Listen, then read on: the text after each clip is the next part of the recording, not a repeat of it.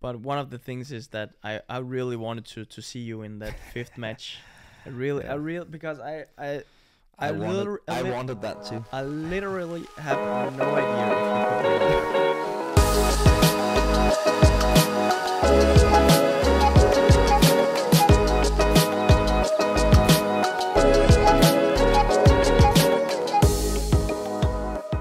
Should we have brought the medal? I have the medal over there. Oh yeah. I didn't bring mine. Where is your medal? At your room? It's in the bin. The garbage bin. Nah, that's a joke. It is at my room. Don't disrespect your medal. No. Be careful. Should I do the whole podcast with the medal on? Then I should too. Should I quickly go to my room and pick up the medal? No. It's okay. No, don't put it on. Just keep it there. Okay, Sure. I'll put it here next to Mr. Badminton. Yeah. He's also in the couch with us, of course. It's over here. I don't know if they can see it, but it is right there. Mr. Badminton is here. We're all here. Okay, so the first episode of the Badminton Experience on tour. On tour. Welcome back, guys. Thank you for watching or listening. Make sure to subscribe to the channel. Last time we talked about that we wanted to up our studio game. And I don't think that we can... we clearly did that. Do you think so? Nah. I mean, I don't know. This couch is... it's not that comfortable to sit in, and it's quite ugly as well. It says a bit about how little impressed I was about your apartment. Your new apartment. I think this is an upgrade. You do?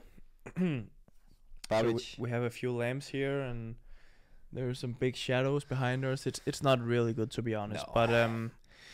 But as mentioned, this is our first episode on the tour. We have arrived in Odense, which is where we are going to play the Denmark Open next week. Hans-Kristian, we just finished the Thomas Cup. The last episode we did was mainly about the Thomas Cup, so now we have all the answers to our questions, and not all the answers are like we hoped they would be. No, definitely not. So can you do like a quick summary, a recap of the Thomas Cup? Indonesia won, China came second, Denmark third, Japan third. And that's basically it. That's all you need to know. Yeah, so thank you guys for watching this episode of the Badminton Experience. We obviously it was I think it was a great tournament. I think it had a lot of great matches, but the dream final that I think both of us were hoping for didn't happen, because we were drawn in the same half as Indonesia, and at least I can say for me that was the dream final. I wanted to play them in the final. Now we got to play them in the semi-final. Lost that one in a tight battle, but I think throughout the week they proved to be the better team, and they deserved the win against us as well. But I think we also showed in that semi-final that we were capable of beating basically any team. And if we have been in the final today, we're recording this on Sunday evening. You're watching it on Monday, Tuesday, perhaps, anytime. But I hope that it will be out tomorrow, so the day after the final. So I think that's what we're going for. Yeah, but we're sitting here Sunday evening. We just got our medals a few hours back, and it hurt a little bit watching that final, right? Yeah, it did for sure, because obviously we would have loved to play in that final on home soil. And yeah, I don't really know where to start. I have mixed emotions when I think about this Thomas Cup championship, because right now the disappointment after losing a semi-final against Indonesia is still huge, and it's going to sting for a long time. I'm pretty sure about that. But at the same time, I'm also extremely grateful for the opportunity to play on home ground, and even more for me because it was in Aarhus, the city where I'm born and raised. So yeah, and especially that match yesterday against Indonesia, the semifinal was absolutely amazing. One of the craziest experiences that I have had in this game so far. Yeah, I mean, these team events really is something special. and especially on home soil, that was absolutely amazing. The support from the fans, from the Danish crowd, was insane yesterday. It was a sellout crowd as well, full house. Yeah, we don't see that too often in Danish badminton. No, full house, and the match itself was very, very close.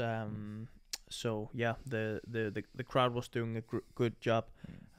Also, I think that the team we had also did a really good job on the stands, cheering for the players on the court. So all in all, it was a really good team match and a good week for us.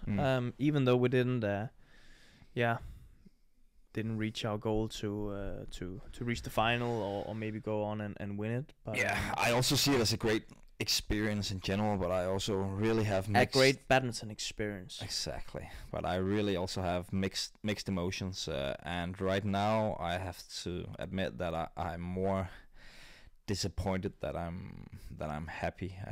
It's my third bronze medal, and it's obviously always great to get a medal, and I'm proud to be part of one of the best teams in the world, but I'm not as happy about this bronze medal than compared to the first couple of ones I got.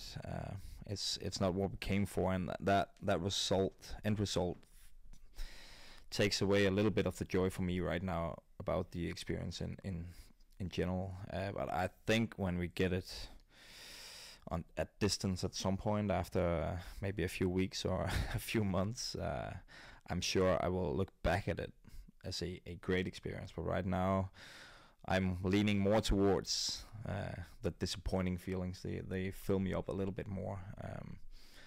But yeah, still really grateful that it happened. We've waited so long for this event. We were meant to play it 1.5 years ago almost, and it just kept on getting postponed. So I'm really grateful it happened, and I'm also actually quite happy we didn't play it in October last year, because it wouldn't have been with the full crowd, and that's definitely a big part of why it was an amazing experience to be on court, that we had this full crowd in that semi-final. It was actually maybe the first event with crowd back, right? I mean, yeah, I guess it is, because we played the Olympics and that was without, and so that's true. It was phenomenal to have the fans back and they will be back for Denmark Open as well. They will. Yeah, I don't know if it's sold out, but I think they have sold quite a few tickets actually, and that's a smaller arena as well, so it doesn't take as maybe the fans has seen enough of badminton for this year. Yeah, I don't know. No, I think honestly I really respect all the volunteers, all the staff from the Badminton Denmark administration. They have to go straight from Aarhus to Odense and do it all over again for a full week. Yeah, that's quite impressive. It's a tough job. Line judges, and they're all the same. You think so? I think most of them are the same. Okay. Obviously, there's probably some people from Aarhus that help there, and some people from Odense helping now. But there's a big group that are the same people. My mom was a volunteer. Yeah, that's cool. She was like a security guard, making sure that. Did she meet Watanabe? She probably did. I haven't asked her. You should have set that up. Yeah, I'm going to ask her. But I think, of course, as you mentioned, the disappointment right now is huge, and it really stinks, and it's a little bit difficult to enjoy the positive things of the whole tournament and the experience. But it is also, I mean, we are recording this episode like we lost yesterday in the semifinal, so it's also it takes time to. It's like a fresh wound. It is. Yeah, it is. So we are both guys a little bit disappointed today and a little bit tired as well, because it's 10:30 here in the evening, but we wanted to do this episode right away so we can have it ready for you guys tomorrow, and also because I know that there is a lot of Indonesian fans watching my stuff, and I know we should that congratulate them. Of course we should. We will get to that in a second. All right. And I know that they are probably eager to hear something about the Thomas Cup since they won it all. So, but let's just get into that.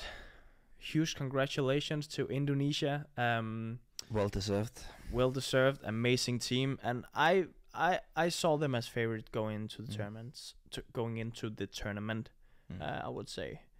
two amazing men's doubles. They didn't even play with Asana and Sejuan, right? Yeah, I don't know if Sejuan was injured because he only played against Tahiti. That was the only match, so I suspect that he was carrying an injury. Yeah, and then of course the men's singles are really strong with Anthony Ginsing, Jonathan Christie, and then Rostavito. Yeah, I remember I asked you in a training shortly before we recorded the last episode, and where we were discussing the chances between Denmark and Indonesia. And I remember you said that you felt like we were slighter favorites in the singles compared to their doubles. So it was more certain that they would win the doubles, but they still had some chances in the singles. And I guess that's exactly what happened when we played them. I was really impressed with Christie, that he was able to find that level in the match against you, because I don't think I'm offending anyone by saying he has not been at his best for quite some time. We didn't see him play well at all at the Olympics. I don't think he played particularly well in the first few matches this tournament. I know he won a long match against the Malaysian guy the day before, but I didn't feel like it was the level we've seen him at before. No. So I was very impressed to see that he was able to suddenly find that in a huge match against you with a full crowd supporting us.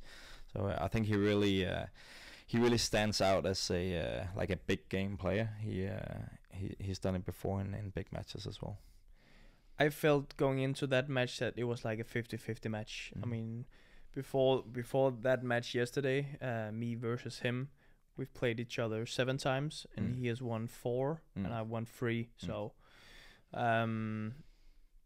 But of course, having in mind the current form of me and him, people were maybe favoring me a little bit more than him. But I saw it as a totally equal match. I respect his game a lot. I know he's a tough player to beat. And we also ended up playing 100 minutes. I think that's a new record for myself personally. I read that he said it was also a record for him now. Yeah. His old record was against Chen Long. Yeah, I saw that. So, but that's why I believe that they were the favorites going into the match, because they have 2 matches where they are such big favorites, but the men's singles are very, very equal. So we have to, we have to win 3 matches that is extremely tough for us to win. Yeah. If that makes sense for you, I think it does. Yeah. And also, like with the roster that we put out, obviously on paper, I was not a favorite against Rostavito. No. He is the higher ranked player. Obviously, if we had put Gemke in, if you look at the rankings, we would be favorites in that one. But even if we put Gemke in or me, that would also still be a 50-50 match. One of the things that really hurts me is, of course, there's plenty of things that is extremely tough to swallow. But one of the things is that I really wanted to see you in that 5th match. Because I wanted that too. I literally have no idea if you could win or not. and it's just me being honest, but I would have loved to see you in that 5th match. What was your feelings like if you were going to play? Did you have a good feeling?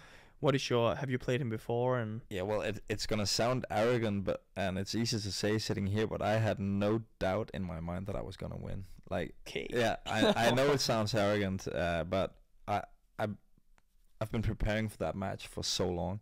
I've always had this idea and feeling that if we would get to play Indonesia, I would get to play that 3rd singles. Okay. And I knew it was going to be Rostavito, even ever since I beat him in Thailand back in January.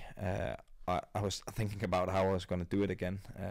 And I felt like when I won that match in Thailand, that was also the proof the coaches needed to have to select me for the team. I felt like I proved at that point that I'm capable of beating some of the guys that I need to beat to help the team. Of course, I don't know if I was gonna win or not, but I had a great feeling going into the match. I've been watching so much video of Rostavito, both from before this tournament, but also all his Thomas Cup matches I've been watching. So I felt like I knew. Now it hurts even more. Yeah, I felt like I knew what I had to do, but one thing is knowing what you need to do, and it's a completely different thing going out there in court and just doing it. And obviously I can get hit by nerves as well in that situation, even though I've been in it before, I'm sure that it would be very, very special to be on court at home with a full crowd. Yeah. It was special for sure. It might also be a possibility that he has also been preparing. Probably. Maybe he had the same feeling that he was 100% sure that he was going to beat you. Yeah, that's also why I say I don't know that I was going to beat him, but yesterday I didn't have any doubt. No. But we'll never find out. Hopefully you will get to use your knowledge and all the preparations you have done towards facing. Hopefully you will face him in some tournament. And I hope that you will get your ass kicked. That would be bad. But it's for sure one thing that I'm never gonna what do you call that? Forgive you for. I'm gonna just hold you accountable for that loss forever. It's totally fair. And ever. It's totally fair. I'll just try to live with it and bounce back at some point.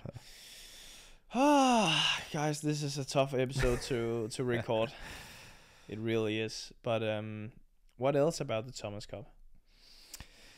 Well, we can go into how unbelievably crazy Victor Axelsen is. Mm-hmm. Yeah, we can do that. He lost one game against Christo Popov. Yeah. And apart from that one game, he just looked like an absolute beast. Yeah. He did. And especially in the final, I was really impressed with how calm he seemed on court. I had to warm up for my own match, so I only watched the first half of the first set. And he just looked like extremely calm. I could maybe sense a little bit of nerves, but it wasn't affecting his game at all.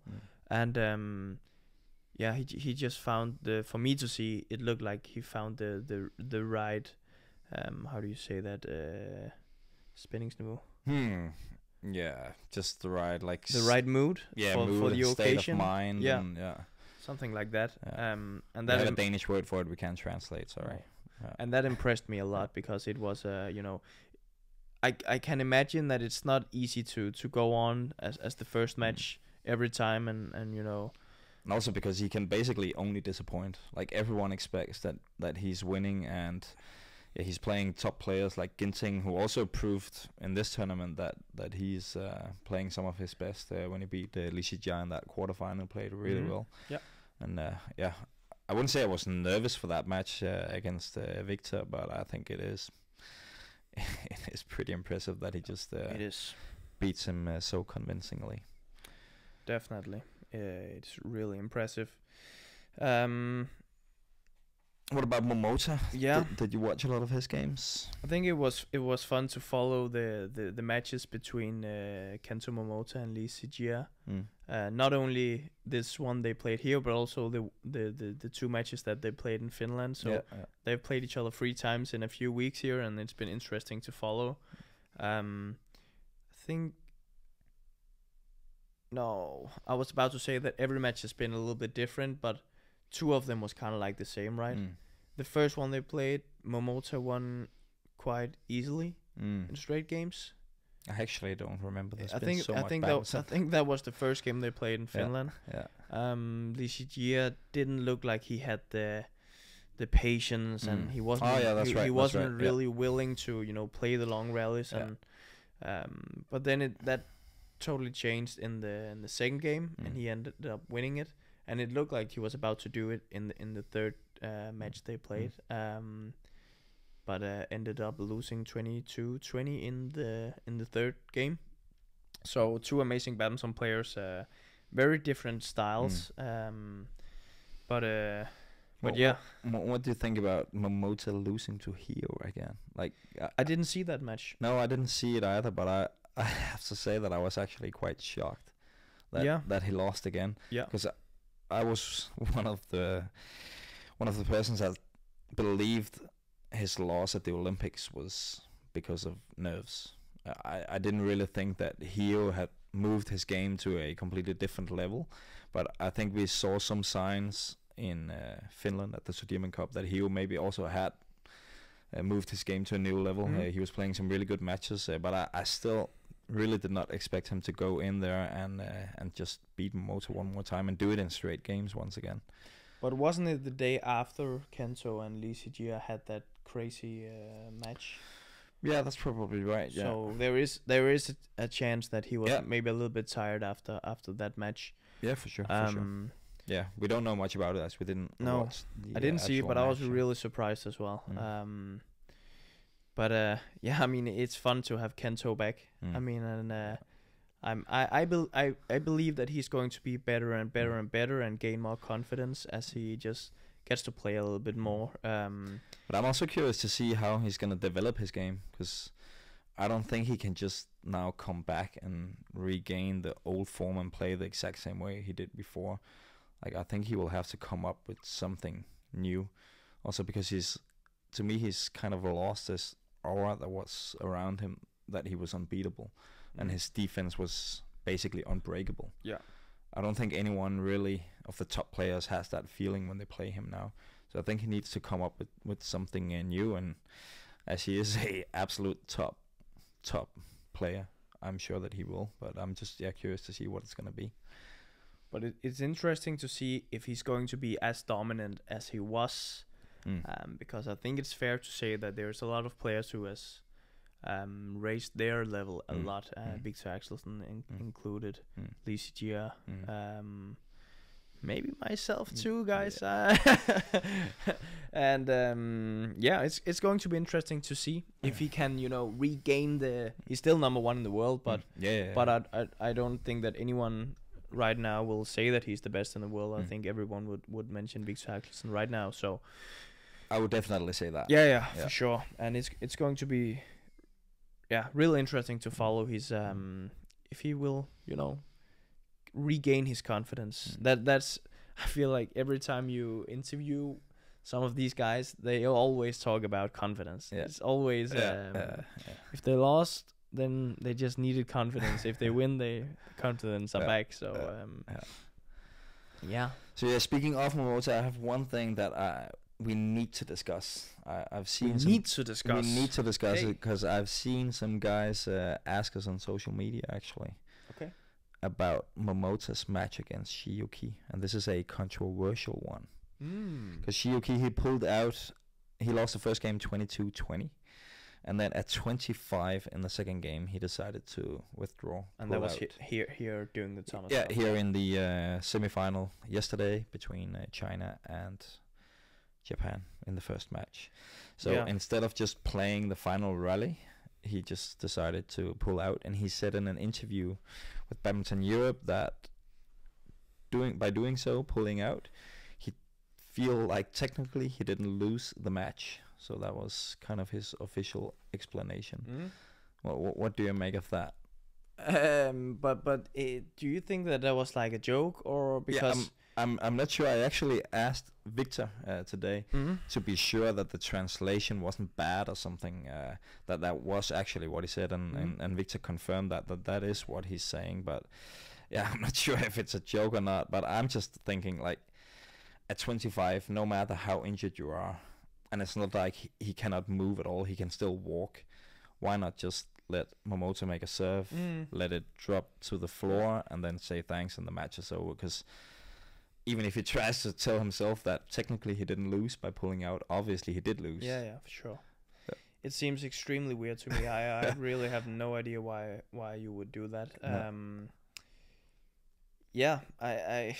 I have no explanation for why you would do that. No. I really have no idea. So it's strange. It's just strange. It's a weird situation. Yeah, it is. I saw the interview with Momota after the match as well, where the journalist from Badminton Europe is asking him if he thinks it's fair play and what he makes of the situation. You can just see that Momota, he doesn't know what to say. Like he's thinking so much about how to answer that question, because he doesn't want to offend anyone, and he's a polite guy.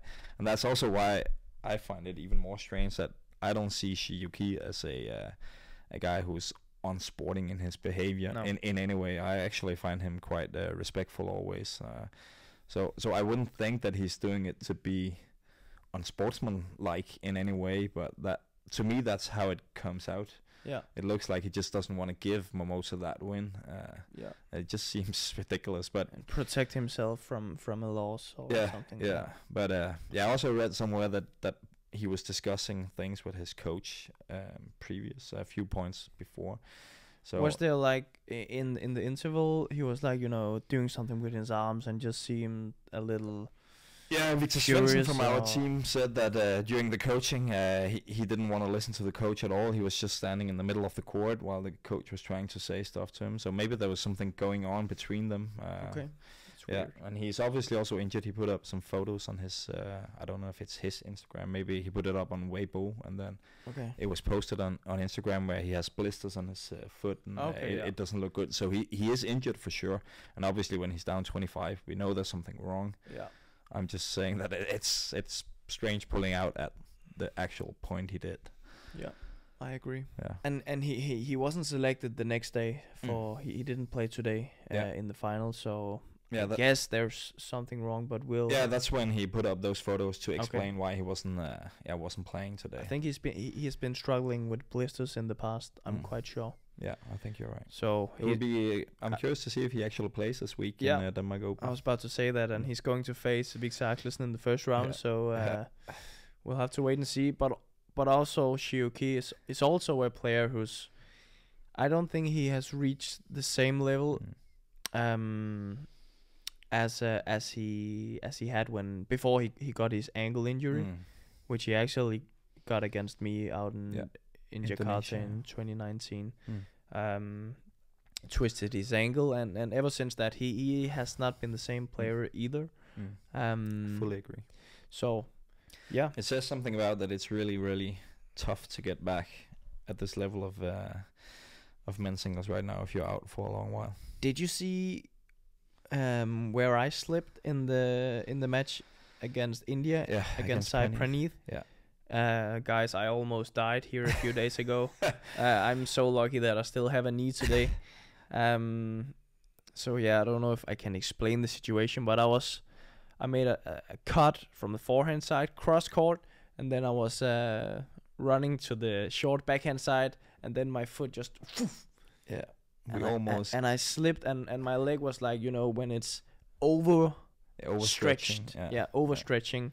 And I just felt something in my knee, and I was like, no, this is not good. But then a few minutes after, it was okay. I got up and tried to move around, and it felt okay. But I got a huge shock. Yeah, I was so scared right there. We got that on the in the stands as well, the entire team, because we really did not need to lose that match. No. We didn't want to go all the way against India to the fifth match. No.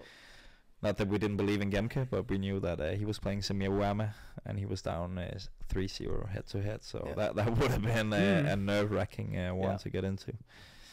But that was a good team match for us. It was a good team match. A good effort from the team. But we don't remember that really well right now. No, we only remember the loss. Yeah, we do. Yeah. Just jumping back to the to the match against Indonesia real quick.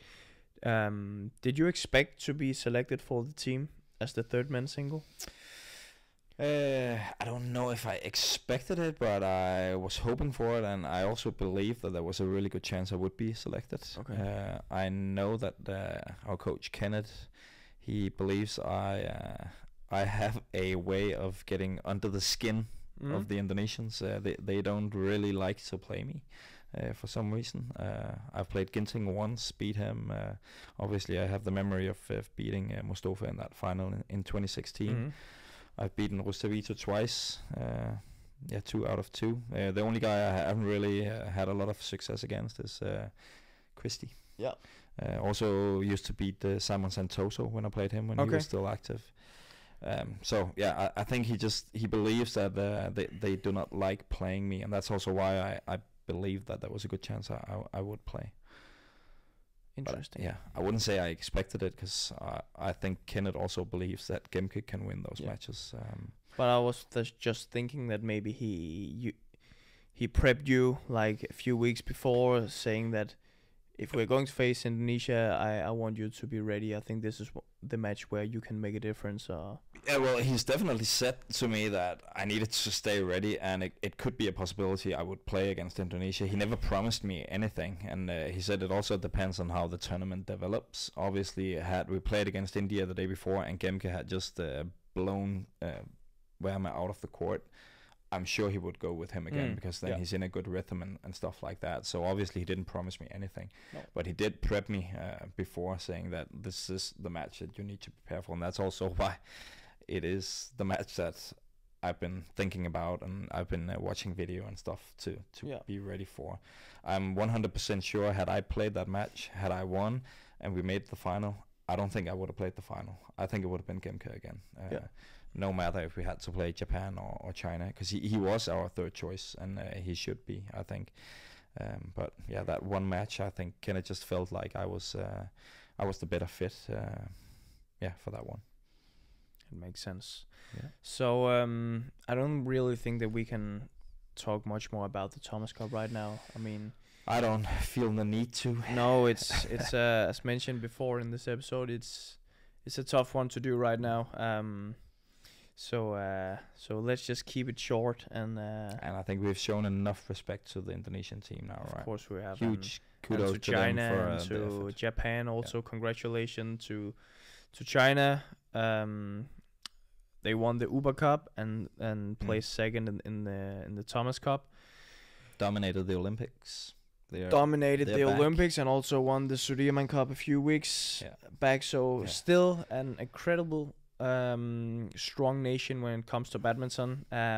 Always performs extremely well at team. I actually thought about that earlier today, that there's been a lot of talk the past few years if Japan is challenging for being the most dominant. Yeah, the most dominant team, and I think we've really seen the past few months that they are still a step or two behind China. Behind China, yeah.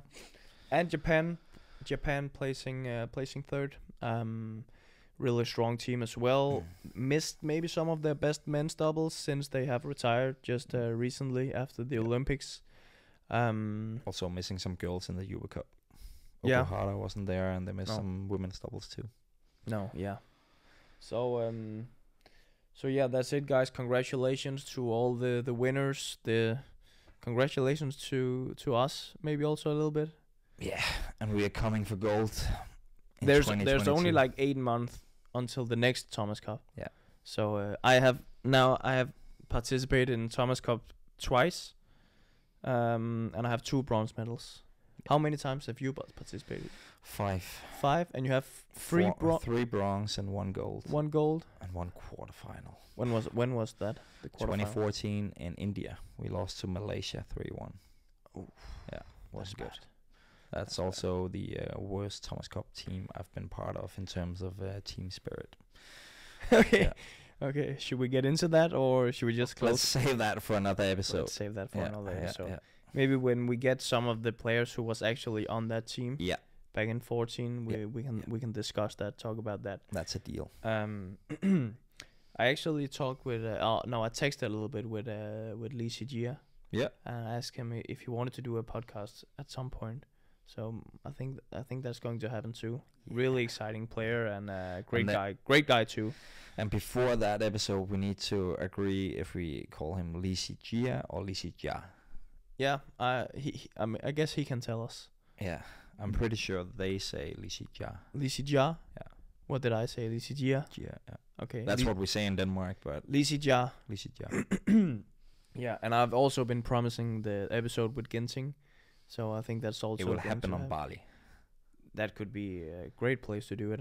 And as mentioned before, Oliver is joining on Bali. So, by the way, did you see I saw something on this Indonesian page. I think it's a Twitter page. Badminton Talk. Badminton Talk. Yeah. Badminton Talk. Yeah. Is it Badminton Talk? Yeah. I think it's Badminton Talk. Yeah. And they were talking about the facilities on the place where we're going to stay in Bali. I think it's a Western resort we're staying at. A resort with private beach and stuff. Yeah, they're arranging a bunch of stuff.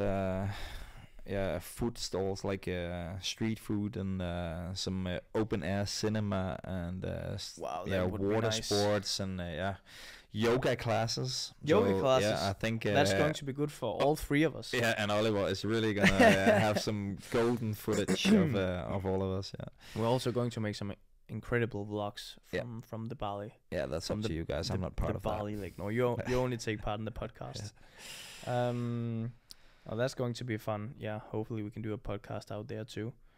But maybe I should just stop mentioning that we plan to do a bunch of stuff. Yeah. Maybe just start to do it, so the fans will get annoyed. Denmark Open. It's on. Are you excited?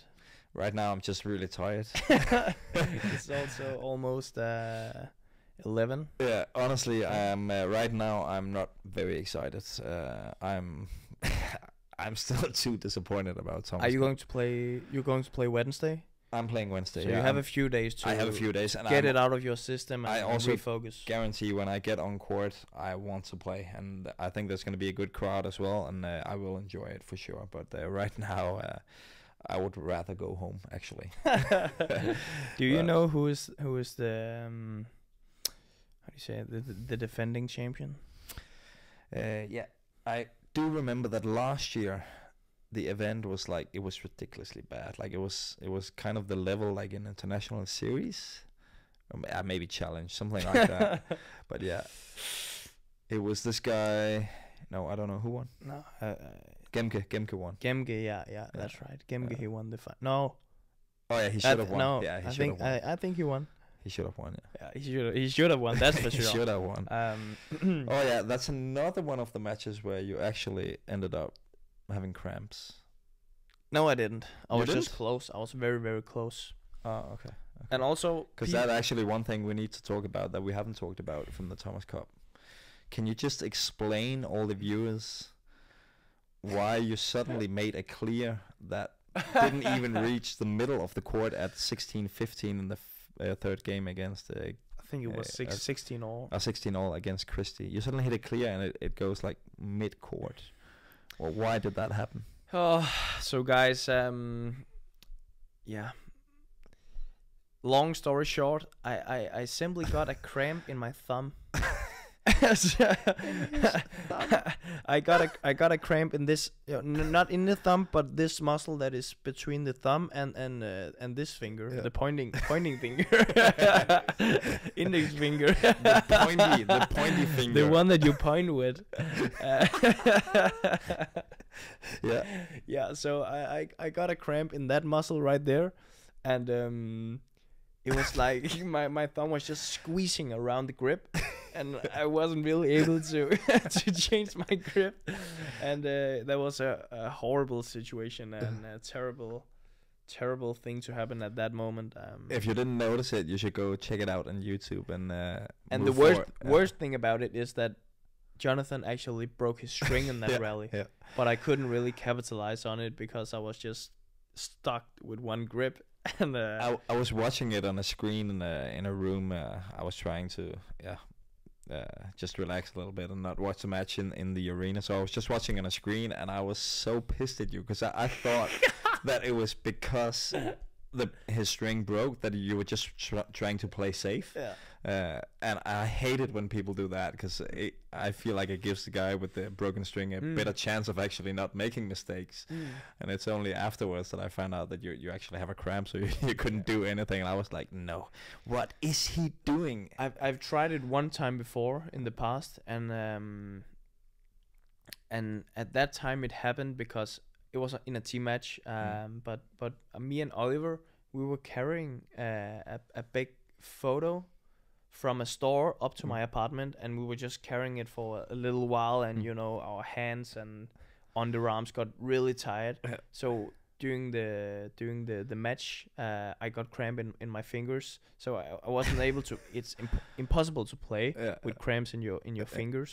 This is the second time that I've tried it, and it's a strange place to get your cramp. After an hour and 40 minutes, it's your thumb that can't play anymore. It's the thumb. But I didn't actually. I mean, I've been struggling a little bit with cramps in the past, and people think that I got a really bad cramps this time. I actually didn't. I was close, and there was places here and there that was like tweaking a little bit, but I didn't really get like a full blown cramp. No, I didn't. And if I should play today, I was able to do that. And Jonathan was also able to play today. Credit to him. 3 tough matches in a row, and quite impressive. Also a very strong guy. He is. I mean, he hides his legs behind those tights. Yeah. But he has huge legs. They're massive. Yeah. So strong boy. But Jonathan, if you're watching this, I'm challenging you for a 1 hour and 45 minutes match next time. So I'm maybe here at the Denmark Open. I don't know if I can face him, but I don't. I am. If you both win all your matches, I'm pretty sure. Yeah, of course we can face each other, but I don't know if it's going to be, when it's going to be, it's going to be. But no, I'm here at the Denmark Open. I'm facing Rasmus in the first round. Rematch of the Rasmus Gemke, my childhood friend. And a rematch from last year. Last year we played each other in the final. This year it's going to be in the first round, which is going to be weird. Very weird. Yeah. But I'm gonna be there in the stands with my popcorn, cheering for Rasmus. For sure. Because you cannot forgive me about the Thomas Cup. Exactly. I only wish you bad things now. Damn it. Yeah, no, that's gonna be an exciting one, and obviously one of the most interesting first round matches. But to be honest, nah, just this week. Yeah. I don't really know a lot of the matchups. I just know that Victor is supposed to play Shi Yu Qi, but I suspect that's not going to happen after seeing his foot and not playing a Thomas Cup final. I wouldn't be surprised if he goes back home. No. But Hans, I think since it's also late and we've been on for like 40 minutes, we have talked about the Thomas Cup. We have congratulated the different countries. I think we should just wrap it up here. And I hope that we can do some more episodes here from Odense, or maybe from Paris next week. We're also going to do vlogs. Oliver has joined the team. So yeah, a lot of good content hopefully for you the next few weeks here. And